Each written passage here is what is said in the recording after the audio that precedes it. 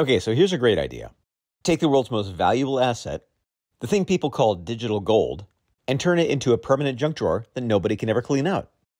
Brilliant, right? Well, that's basically what some Bitcoin developers are trying to do with this proposed update to the Bitcoin network. Up until now, Bitcoin had a little field called OP return.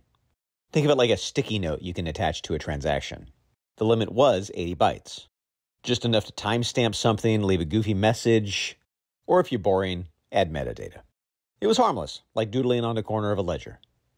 But now, core devs want to raise it to 100,000 bytes. It's like going from a shot glass to a filthy swimming pool full of spam and malware. Suddenly, people can stuff actual files in the blockchain. Images, video, audio clips, whatever nightmare fuel they want. And because Bitcoin's blockchain is permanent, that data lives there forever. If it goes in, it's never coming out. Every node will have to download and store it, like a digital hoarder show. So why are they doing this? Supposedly to fight miner centralization. See, right now, miners can secretly accept these oversized transactions while everybody else's nodes filter them out. So the plan is, let everybody drown in the same garbage equally. That's like solving a rat problem by setting your whole house on fire. Here's why you, the average Bitcoiner, should care. First, legal danger. Someone definitely will upload something illegal. Exploitation material, violent images, the absolute worst. Once it's there, you as a node runner are technically hosting it. Governments don't care about your decentralization speech. Running a node could suddenly mean legal trouble. Second, reputation disaster. Regular people won't care about the technical details. They'll just hear Bitcoin and illegal content. We've seen this before with BSV, Satoshi's Vision. They raised their limit and guess what? Garbage flooded in. Now BSV is like a meme coin everyone laughs at. Do you really want BTC to share that fate?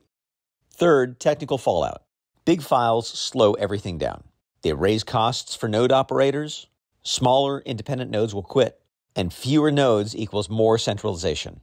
They're fixing centralization by literally making it worse. So what's the upside here?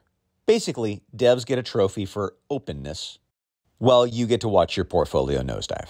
All because someone thought it would be funny to upload a cursed MP4. Bitcoin is supposed to be money, not a trash bin for the internet's worst data.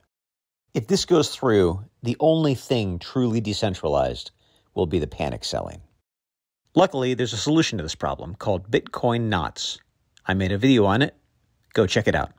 And if you like these quick, simple crypto breakdowns, you can hit subscribe or support our work by sending a tip. We truly appreciate all the incredible support. It allows us the freedom and resources to generate this kind of content. We couldn't do it without you. So thank you.